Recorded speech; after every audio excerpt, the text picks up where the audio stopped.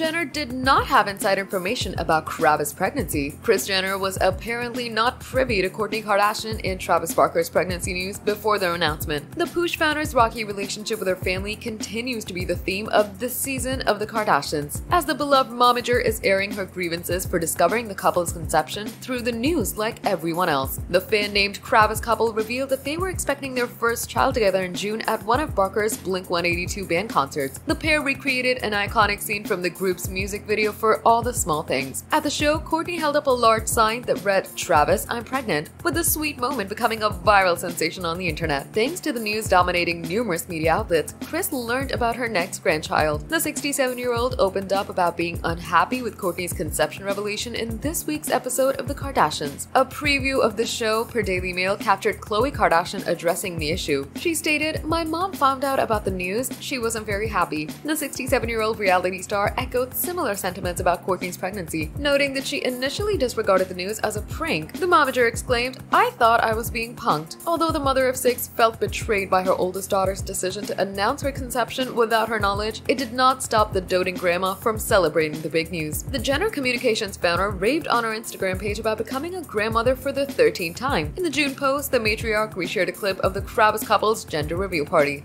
Subscribe to our channel for the latest on your favorite celebrities. Like, comment, and share, and don't forget to press the bell icon for notifications.